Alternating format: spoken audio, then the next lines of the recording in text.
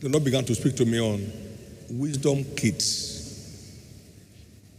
required to enter into any of the provisions He's made for us. So today we look at some wisdom kits for successful living. How many want their children to succeed in life? How do you think God does not want to succeed? I wish above all things, the Holy Ghost said, that thou mayest prosper and be in health, even as thy soul prosper. Let's look at 5 wisdom kits for successful living. Because you have an heritage of success in Christ. You are redeemed as a city set on an hill that cannot be hidden. You are not redeemed a mediocre, you are redeemed a success. You are the light of the world, connotes a pace setter. You are the salt of the earth. You are a value-adding citizen. Now, so you have, and I have, that success heritage in Christ. When you pick any medication, you find the elements that make up the product.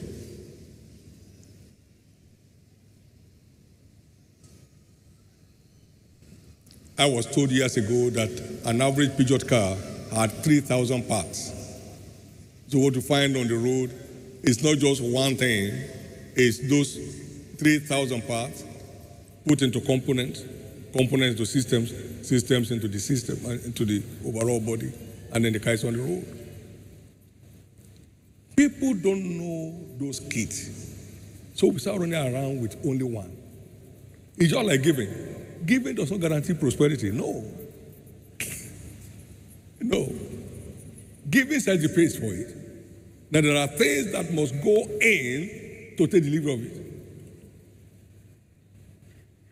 A giver is a sleeper will be a pauper.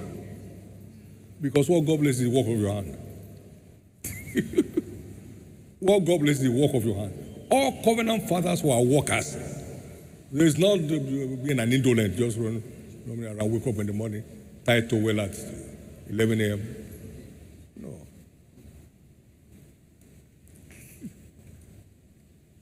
What are the covenant wisdom kits for successful living? 5 of them. And they work like fire. Number 1, identify your mission.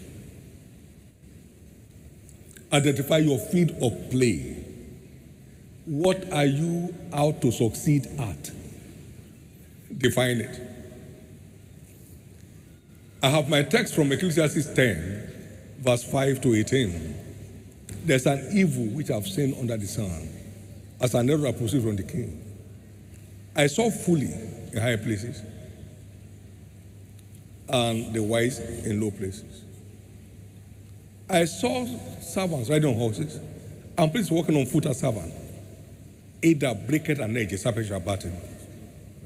So there's a broken covenant that was the reason for that misfortune. Now, I then went on to prefer solution. Ecclesiastes 10:10. If the iron is blunt, you don't sharpen it. You need to put in more energy. But wisdom is profitable to direct. So the first requirement is direction. In the school of success, you must have direction. What is your mission? What's your purpose? What are you driving at? Amen. Praise God. Okay? Number 2 kit is discipline. Number 2 kit is wisdom.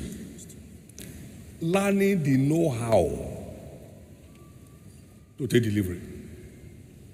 Your mission is defined, but we need the know-how. The labor of the foolish wearies every one of them because he knows not how to go about the given task. He knows not how.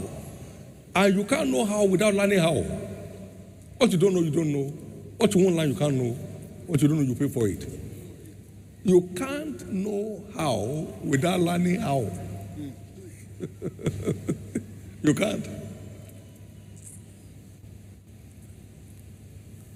I didn't train as a minister of the gospel. I'm called to ministry.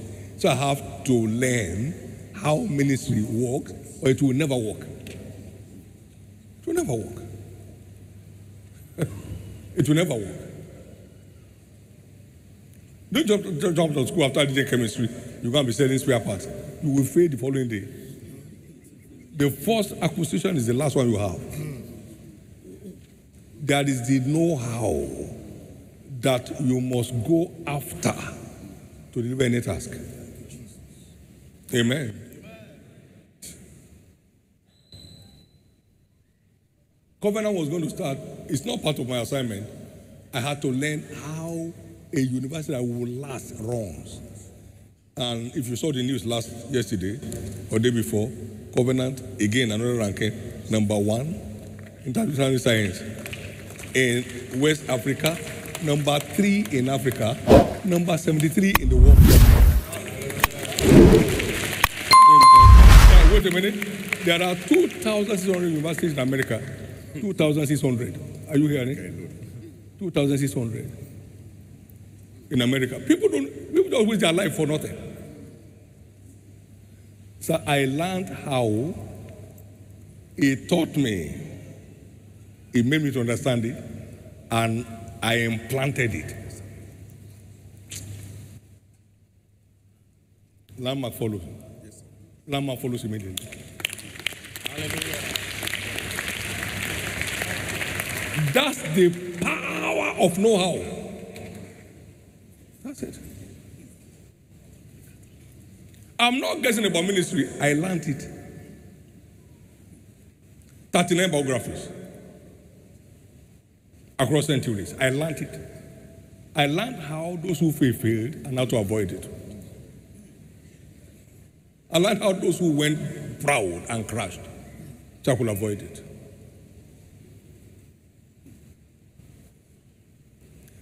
Now, number 3 key is discipline. Verse 16 of it, want to the whole land when thy king is a child. That's one of the greatest problems here. The last one I said is number 1 problem, the know-how. The black man doesn't believe in know-how. Just let's go, my friend. If you want to help me.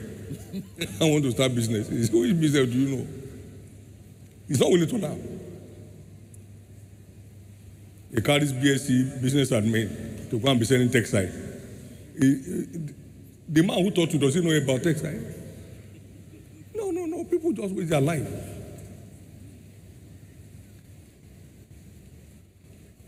Some have success, they don't know what to do with it. They don't know what, they are under pressure under it. So it's important to learn. He said, you want to hide the thing from a black man, write in the book. Write in the book, you won't find it. You can talk from morning to evening, but you can't read for 1 hour. What are you saying now? Say it again. Let me hear. There are believers today in church, but again, that they read the Bible 1 hour in a week. You can't find it. Many. 1 hour. Where will you get the time from?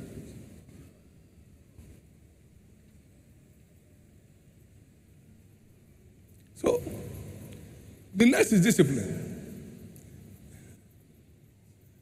Living as commanded, not as convenient. Now, living to deliver the mandate at a cost you subscribe to. All things are lawful for me, but don't think they are expedient. I will not be brought under the power of any. Listen to me, we couldn't afford to rent a house of 5,500 in 1986 in Kaduna. If you don't take 5,000, we don't have, you look for another house. It's not our house. Some people today, they are on 100,000. They are renting a house of 18 million. Are you a thief? So you say, wonder, what kind of life is this? What kind of life is this? You are starting a company, you are buying a new car. The company has not made one profit, 1 naira.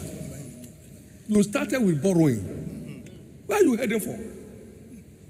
Gross indiscipline, sir. Can I tell you something? 1989, we could not afford a 45,000 naira per annum house. I said, is it for sale? No.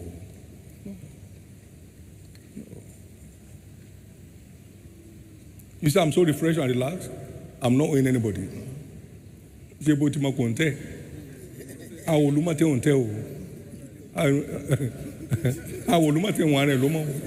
If you don't know your size, you just cut down. Discipline, discipline. You just go about just trying to pose until you are deposed. Who are you posing to? Amen. Can you drive your car into somebody's house? Into the room?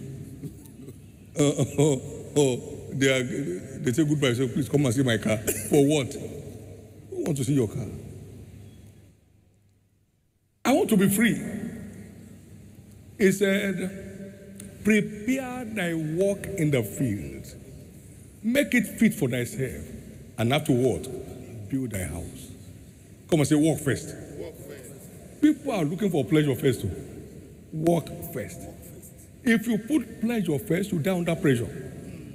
Work first. Work first. Work first. Am I looking for a house for 45,000 now to rent? Work first. Work first. Am I looking for a house to buy? No, I can only buy a street or a town. Work first. Work first. Work first. That's discipline. This thing must work first. And then pleasure comes after. Can I hear your amen? Amen. And number 4, hard work. Come and say hard work. Say hard work. Say it again. Only hard workers emerge high flyers. Hard work. Through slothfulness, a building decays. By idleness of hands, a house drops through. Ecclesiastes 10 and verse 18. Says that a man that is diligent in his business, he shall stand before kings. He shall not stand before what? Amen.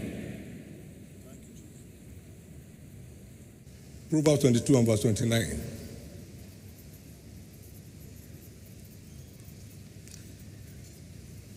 This is where faith people have problem. I'm believing God. He's doing nothing. Believing God to do it for you? No. Jesus, the anointed one, came and said, I must walk. The walk of it that saying, what is day, the night cometh when no man can walk. I must walk. My Father walked hitherto. John 5:17, and I walk.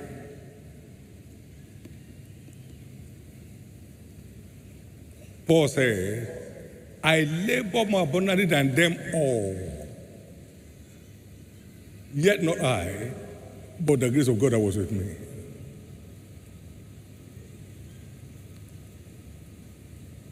Our future has a lot to do with the quality of our labor today. Our future has a lot to do with the quality of our labor today. You sow sparingly, you reap sparingly. You sow bountifully, you reap bountifully.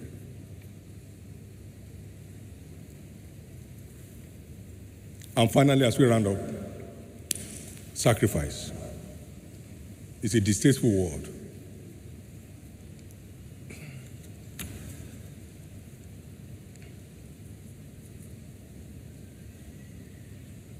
And that is the key to making the most of anyone's mission on earth, sacrifice. I once stated, there is no star without a scar. And the scar of every star is sacrifice. There is no star without a scar. And the scar of every star is sacrifice. Jesus said, I've come to set fire on the earth. What will I? Be already kindled. Luke 12:49-50. But I have a baptism baptized with, and now am I straightened until it be accomplished. How am I straightened? I have a baptism to be baptized with, and how am I stretched out to see it accomplished? Yeah, it was my father loved me because I laid down my life. I might take it again. No one took it from me. I laid down by myself that I might take it again. That's sacrifice. He became obedient unto death, even the death of the cross. Wherefore God has also highly exalted him to make the most of our engagement in any field of endeavor is sacrifice. Sacrifice. Thank you, Jesus. I'm sure you're having a foretaste of Shiloh already. Okay? These are wisdom kits for successful living. This book of the law shall not depart from your mouth. Shall meditate upon it day and night, and observe to do what it says to do. Then you make your way prosperous, and you have what? That's what it says to do. Know where you are going, what you are trying to succeed at. Learn how to get there. Discipline yourself towards getting there. Work it out. Put your best into it. Now, go beyond your best. They call it sacrifice. Go beyond your best, and you'll be there. Amen. Praise God. Praise God. You know something? Failure is over in your life. Amen. Failure is over in your family. You will not suffer stagnation anymore. In the name of Jesus.